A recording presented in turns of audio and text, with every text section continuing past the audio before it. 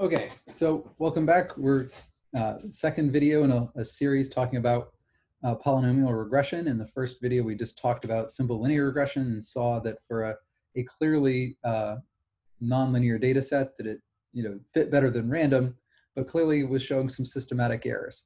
So now we're going to move on to our simplest polynomial, which is a quadratic regression. So here I want you to focus first on the return here under call, which shows how we structured the formula here. So we used LM because, again, this is a linear model with respect to the slopes and intercepts that we're trying to estimate. We have one thing on the left-hand side of the tilde, y, and then we have two things on the right-hand side, x and x squared. The important notation here is that I didn't just do x squared by itself.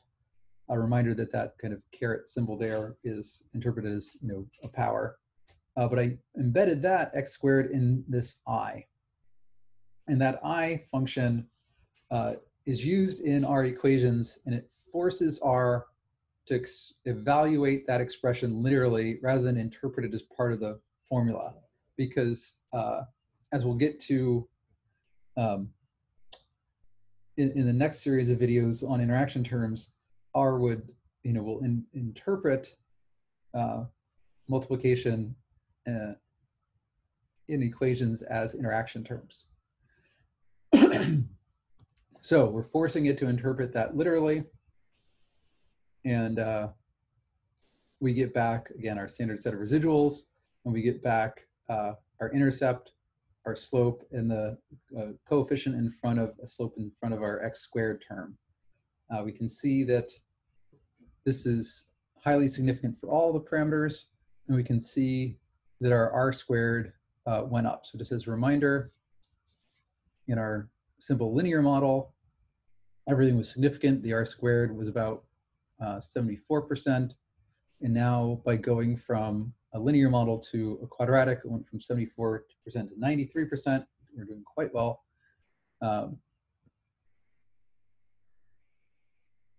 And here's how that best fit line looks.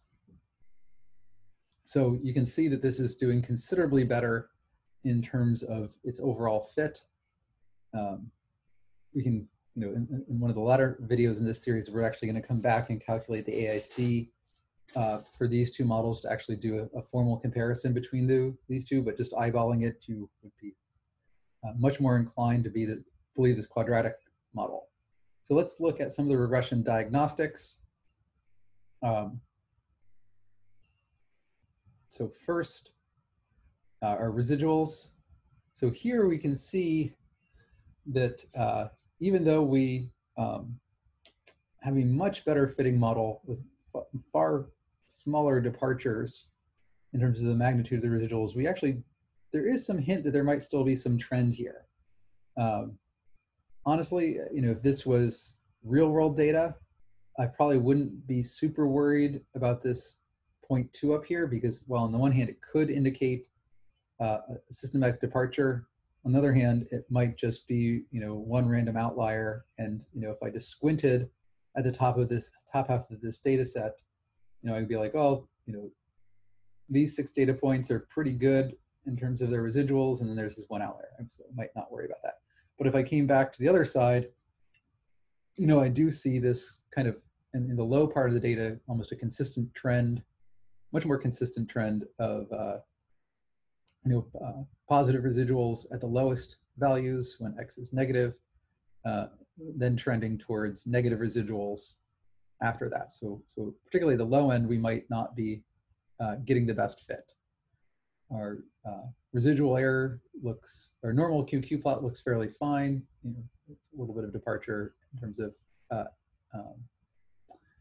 outliers a bit farther than expected, particularly with that data point 2 and 36 are the two extreme data points. On the ends show a little bit of departure, otherwise not bad. And then our scale location plot, the trend line isn't perfectly flat, but honestly not super horrible in terms of there being a clear trend in the variance. So the variance does seem relatively constant. Cool. So a much better fit, maybe not a perfect fit, but considerably better than the later model. Again, we can use the predict function with the same x new as before to make predictions, and it's nice that we don't have to actually modify that x new, because R actually was smart enough to realize that the I function applied to x raised to the power of 2 is not a new variable, but just a transformation applied to the x that it already knew about. So we use predict to get our confidence interval and our predictive interval, and then we use lines functions to add these lines, and we can see that all in all, this is looking pretty good.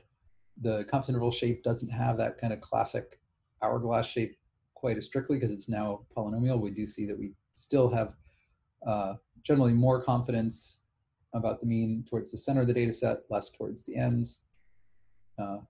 Yeah, and generally almost all the data falling within that interval estimate, except maybe this last highest point there. And all in all, a much tighter confidence interval. So if we think about the width of this, much tighter predictive interval, I should be clear about that. The confidence interval is probably actually slightly wider because, again, we're now estimating more parameters. So there's less confidence about any one parameter, but the residual error has gone down, so the overall predictive error is lower. So if we think about, we haven't done model selection yet, but if we think about it intuitively, we're likely to see a favoring of this model because we've had a net reduction in predictive uncertainty. So we think the residual error is going down faster than the parameter error is going up. We'll show that later. Cool, so now I'll leave that there and pick up in the next video thinking about higher order polynomials.